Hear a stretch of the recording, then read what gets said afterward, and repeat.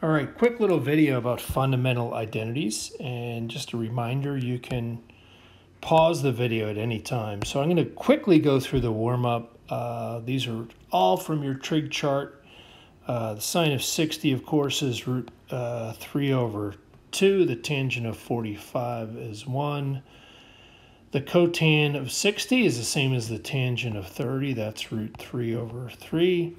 At 90 degrees, the reciprocal of x, secant is reciprocal of x, the x-coordinate 0, 1 over 0 would be undefined. Negative 150, if you think of that, that's the same as 210. So that's a 30-degree angle. I know the tangent of 30 is root 3 over 3, so the cotan of 30 must be root 3. And 210 is in the third quadrant, so it's positive, so that's a little bit tricky. And then finally, cosine of pi over 6 is the same as the cosine of 30 degrees, so that's also root 3 over 2 in the first quadrant. So those, pretty quick warm-up there to help you out. All right, so we have these identities, and a lot of these you've kind of heard of before, and I'm going to go out of order. I'm going to look at the reciprocal identities. Basically, these identities just state the relationship among the functions. For instance, the cosecant theta equals 1 over sine of theta. And for what it's worth, sine theta would also be 1 over cosecant of theta. You could write that two different ways. The secant of theta is the reciprocal of cosine, so we would write secant theta equals 1 over cosine. And finally, the cotangent is the reciprocal of tangent. Cotangent, you could rewrite it as 1 over tangent. So it's just a way to rewrite the functions, and you could write them in any order, right? You could also write tangent equals 1 over cotan.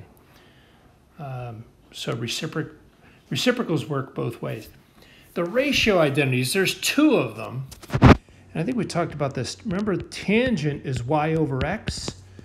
Well, what is y? Y is sine, x is cosine, so tangent would be just sine divided by cosine. So tan theta equals sine theta over cosine theta, and cotan, of course, would just be cosine theta divided by sine theta. All right. Of course, you're going to see in a minute how we use these. For now, just kind of copy down these identities. All right. Arguably the most, actually, you know what? I'm going to stop there. We'll do the Pythagorean theory, Pythagorean identities for a minute. Let's look at an example, how we would use this. So example 1 says, what's sine theta times cotangent? As a rule of thumb, sines and cosines we kind of leave alone, and then we try to rewrite the other functions. And by that I mean cotangent is a ratio identity. Right, you could see up above, cotangent can be written as cosine divided by sine. So I'll just do a substitution there. And notice what happens, right? It's a multiplication, so I can just cancel the sine with the sine. And here I'm left with cosine theta. So all we're doing is we're kind of using some of these properties to simplify these. So that just gives you a quick example of how we kind of use these. All right.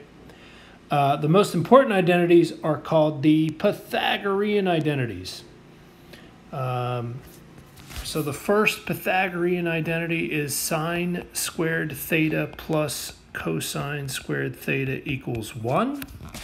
Okay. I'm going to give you a real quick derivation of this. I feel like I'm obligated to do it. If you keep in mind that this is all based on a circle with a radius of 1, this will make a lot of sense. So here's just the first quadrant of the unit circle. And if you think about it, the coordinates here, the x-coordinate is just the cosine and the y-coordinate's just the sine, but what does that give you? That gives you two sides to your triangle. Right, it gives you two side lengths. And we know from the Pythagorean theorem that a squared plus b squared equals c squared. Right, if we kind of think of these as a, b, and c, That's what the Pythagorean theorem says. So sine squared plus cosine squared equals 1. So that was just a quick geometric proof of the Pythagorean identities. I'll tell you what, I think we'll stop this video here and we'll pick it up with